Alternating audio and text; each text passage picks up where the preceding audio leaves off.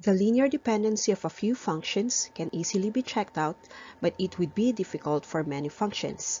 The Wronskian is an efficient method using a determinant to sort the linear independency of differential equations. Learn about it here in Engineering Math 5.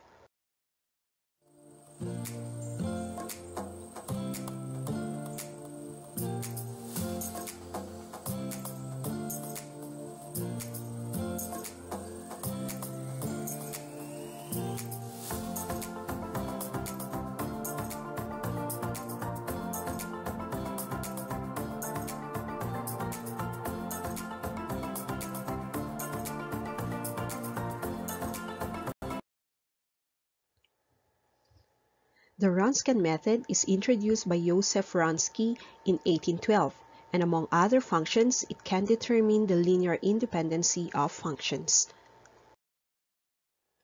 The Wronskian is a determinant, so it requires a square matrix.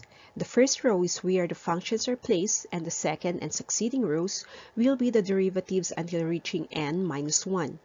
This determinant is assumed to be not equal to 0 to conclude that the functions are independent. Let's showcase some examples for you to understand the concept of this determinant better. Check if the two functions are linearly independent or not. The functions are y1 is equal to e raised to 5t and y2, which is equal to x times e raised to 5t, which are placed in the first row of the determinant. To complete the second row, take their derivatives.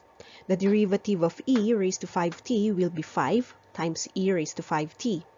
The second element, x times e raised to 5t, would have to use the product rule, so keep the first term x and take the derivative of the second term e raised to 5t, which will make x times 5 times e raised to 5t.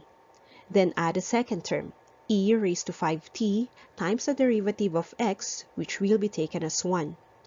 Now that we completed all the elements of the matrix, we work with the determinant, which will be multiplying the diagonals and subtracting them. So we have e raised to 5t times the quantity of 5x times e raised to 5t plus e raised to 5t for the positive, and then we subtract the diagonal going upwards. That would be 5 times e raised to 5t times x times e raised to 5t. So we can distribute terms to expand them and then collect similar terms again, giving the equation 5x times e raised to 10t plus e raised to 10t minus 5x times e raised to 10t, where we can cancel out 5x times e raised to 10t, leaving e raised to 10t, and this is not equal to 0. So we can say that the functions are linearly independent. This next example will be for three functions. y1 is equal to sine theta, y2 is equal to cosine theta, and y3 is equal to e raised to theta. And just the same, arrange them as elements in the first row and take the derivatives for the succeeding rows.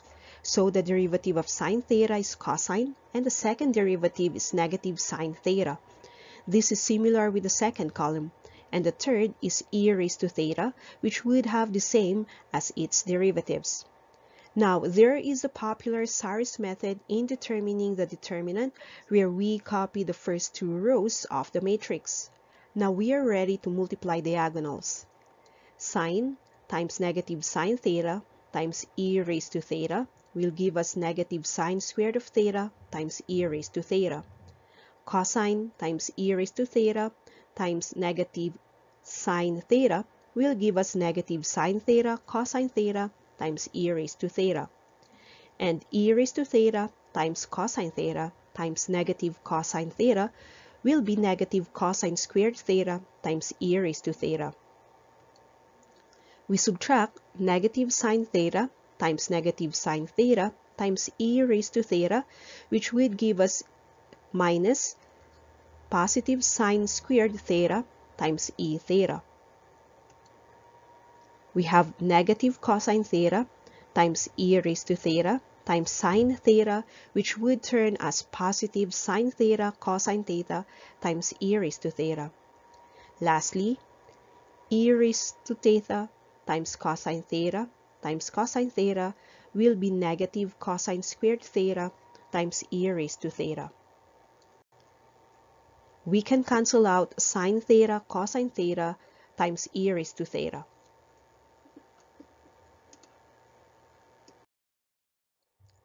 Having the reduced equation, we move on collecting terms with sine theta and those with cosine theta. We extract similar terms from here and simplifying the equation into negative 2 times e raised to theta times the quantity of sine squared of theta plus cosine squared of theta. And again, take note of the identity with sine squared of an angle plus cosine squared of that angle is equal to 1. And these can simplify the equation further into negative 2 times e raised to theta times 1, which is the final determinant, and it is noted that it is not equal to 0. So we can say that the functions are linearly independent.